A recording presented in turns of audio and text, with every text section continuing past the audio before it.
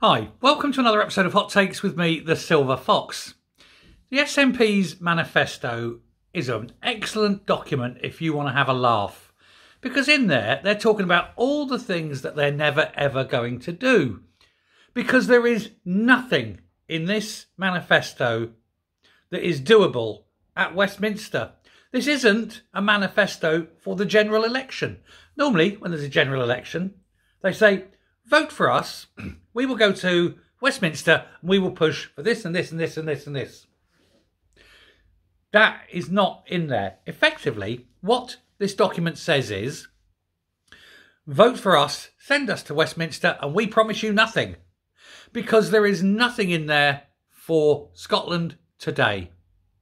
Everything mentioned in this is what we'll do if we were an independent country.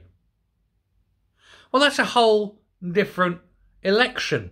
That's a whole different election on the run up to, a referendum, an independence referendum.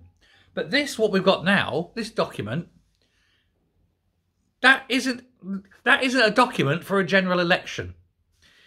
They seem to have forgotten that this is a general election and not a referendum. Maybe that's what it is. But it doesn't matter what you vote for, because they are saying, look at us, if you vote for us, we're going to get rid of Trident. No, you're not. Every seat in Scotland could become SNP tomorrow at Westminster. And you wouldn't get rid of Trident because, first of all, it's not your job. It's not your responsibility. You have no say at all, over national defence policy. So it's complete and utter horseshit. And then you're saying, yes, and then we are going to do this and we are going to do that. They're going to raise the recruitment age. They want to cut the tax there. They want to do this. It's all things that they can only do if it was an independent Scotland, and even then, only if they were in power. Never going to happen.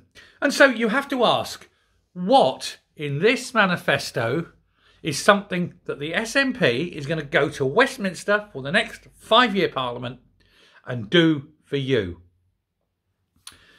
And the answer is, there is absolutely nothing.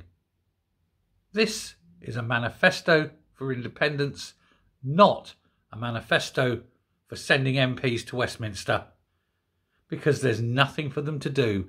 They are useless, powerless, they are ineffective, they are political eunuchs, and they know it. Why would they even bother putting this out, knowing people are going to read it and ridicule it? It's just a joke. They are an absolute joke of a party. But seriously, go ask them. Ask them what is in that referendum. Sorry, what is in that manifesto, even, words are hard. Ask them what is in that manifesto that they think they can achieve at Westminster over the next 5 years. And then watch their little faces crumble as they realise the truth. Sweet FA. Thanks a lot. Bye.